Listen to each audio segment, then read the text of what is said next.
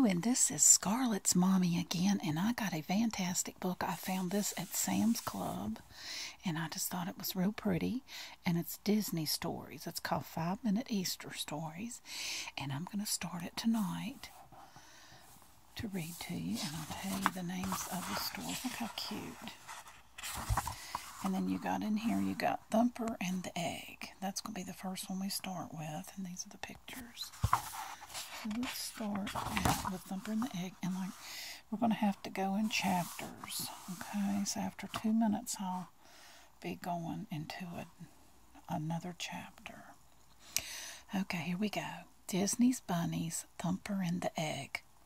Thumper woke up bright and early, ready to explore. He had stormed the day before, and he wanted to see what the wind and rain had blown out into the open. As he hopped around exploring, he saw a mouse scurrying toward its tree, picking a pretty flower that had bloomed, and sniffed at a ladybug that had landed on a leaf. Then he saw a blue feather, and he hopped towards it to catch it. How cute the pictures are, just adorable. Look at that. Love that. Thumper followed the feather over a hill and down to a river. But he stopped abruptly when he came across something small and blue. Curiously, he bent down and sniffed it. Quiet giggles pulled Thumper's attention away from the object. He looked up and saw his 4 young sisters, Trixie, Tessie, Daisy, and Rhea, watching him from a log. They had followed him to the river and waited as he examined the strange object. "Come over here and look at what I found," Thumper called. The 4 little bunny sisters hopped to meet their brother. "What you doing, Thumper?" Trixie asked. She had a big bushy tail and always wanted to know what was going on. "Treasure hunting," he explained. The bunnies looked at the small, soft, smooth, round object. "It's pretty. What is it?" Tessie asked. She was the youngest bunny. "It's a robin's egg, silly," Thumper said. It's adorable pictures in this. Daisy cheered. "Oh, a birdie!" She was excited.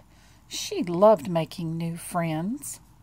"But what's it doing here?" Trixie asked. "I thought robins kept their their eggs and nests up in trees." "You're right," Thumper said.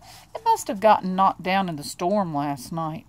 "Well, what should we do?" The bunnies began to worry about the egg. They thought the mama robin was probably worried too. Rhea hopped over to Thumper. "You need to keep it warm and happy until it hatches," she said. Rhea was a smart little bunny, so the group knew she was right. "Good idea, Rhea. We've got to make the egg feel like it's wrapped up in a soft, cozy blanket," Thumper told his sisters. Rhea, Trixie, and Tessie hopped to it, gathering leaves from nearby bushes. Trixie started piling leaves on top of the egg one by one. "That'll take forever," Tessie said. "We should put a bunch of leaves on top at once. The egg will be warmer faster."